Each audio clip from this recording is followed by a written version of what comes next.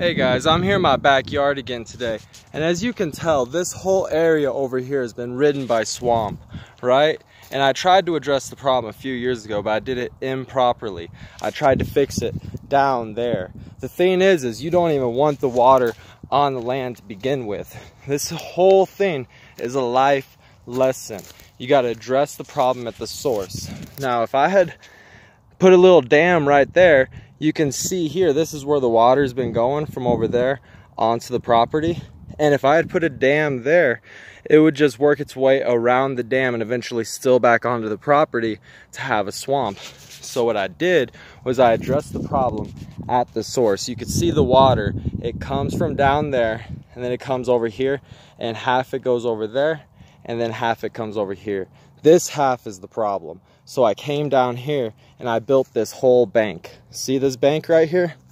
Right here is where the first problem was. Right here, the water was coming through there and into there. And as you can see now, the water is stagnant. And I put this whole bank here yesterday and today. This is all brand new. So the water, you see how it's nice and it's flowing off of the property. It's flowing off the property, and then boom. That's where the next problem was. See, that's where it was getting onto our property right there. So I put a bank. You know, if you put 10 buckets, it might work, buckets of dirt. If you put 50 buckets of dirt, it'll probably work. If you put 500 buckets of dirt, it'll definitely work. So you got the water flowing off right here. Boom, boom, boom. This part here is a little muddy.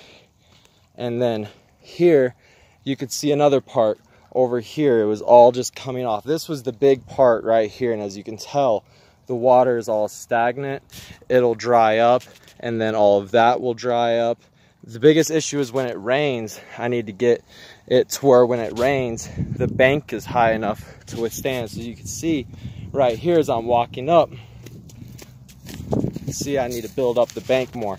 But see, none of that really matters, because what matters, the most important thing to take away from this video, whatever your problem is, whatever your issue is in business and life, always address it at the source. If you start fixing the problem down there, like I was building dams down there, I was doing the most work down here. And I'll show you guys a little bit of the dams, and it doesn't fix the problem. Unless you can fix that channel right there, get that channel right there to stop flowing, none of this matters. See, I tried to get this dam, see that log right there? That's part of a dam trying to get off the property. But look, there's no more water flowing. It's gonna dry up, and it's all because I addressed the issue at the problem.